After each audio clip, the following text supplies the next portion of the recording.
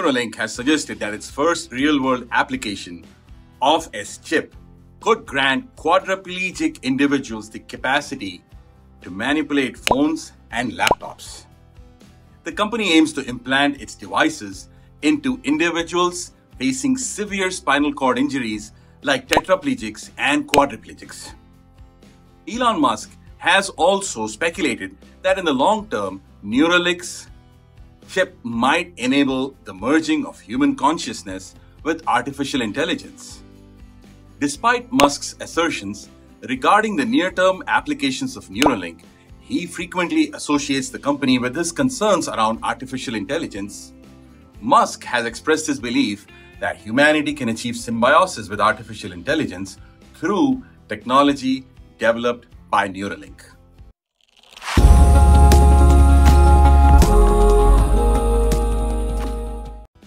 Welcome back to Think Consulting. In a January 2024 post on X, formerly Twitter, Elon Musk declared that the first human patient had received a Neuralink brain implant. Musk reported that the patient was recovering well, with early results showing promising neuron spike detection.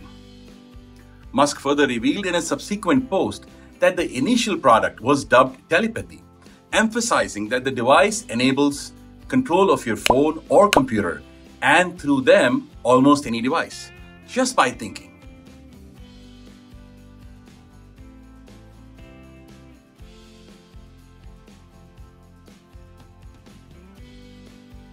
Initial users will be those who have lost the use of their limbs. While not the first minuscule device to be implanted in a human brain, Elon Musk's announcement garnered attention in the small community of scientists dedicated to treating disabilities and conditions through direct interaction with the nervous system. Although many scientists commended Neuralink's announcement, they cautiously noted that the company's clinical trial is still in its early stages, with limited publicly available information. Nevertheless, researchers acknowledged that Neuralink has achieved significant progress and is fulfilling the typical startup role of translating knowledge from basic science into a tangible product. It is too early to determine the effectiveness of Neuralink's implant in humans, but the company's announcement represents an exciting development in the form of brain-computer interfaces intended to restore motor control and functions such as people's sense of touch.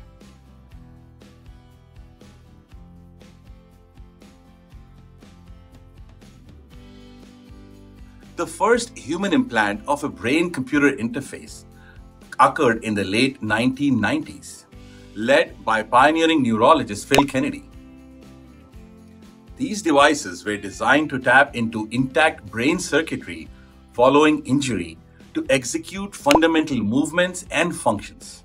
For instance, when a person thinks about or observes hand movements, similar neurons in the brain become active as if the movement were being performed. According to Jennifer Collinger, an associate professor at the University of Pittsburgh's Department of Physical Medicine and Rehabilitation, in 2004, the first human implant of the Utah array, a minute device, enabled a paralyzed individual to control a computer cursor using neural impulses.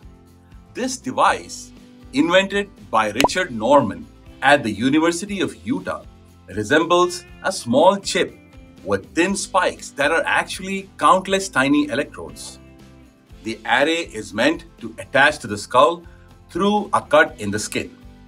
Now, using the Utah array, scientists have previously demonstrated how brain-computer interfaces can assist individuals in controlling a robotic arm with their mind, stimulating their own muscles and limbs, operating computers and other external devices, and even interpreting handwriting and speech.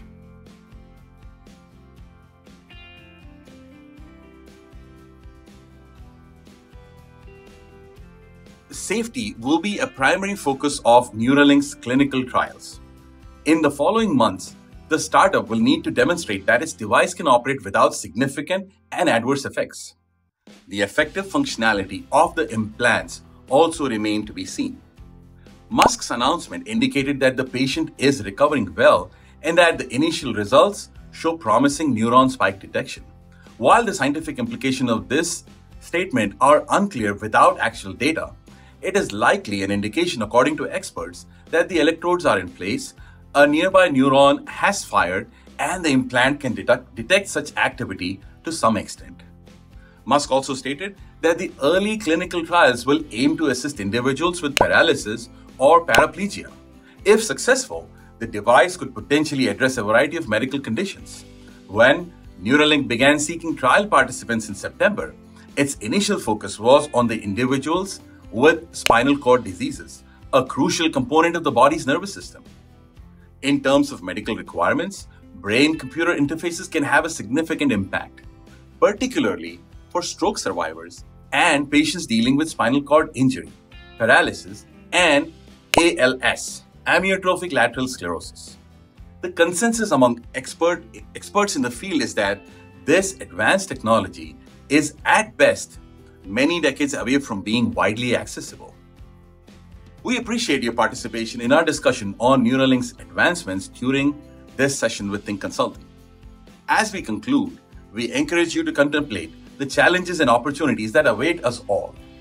Remember to like, subscribe, and share your thoughts on the comment section below. Your engagement is what drives our exploration, and we are excited to bring you more compelling stories.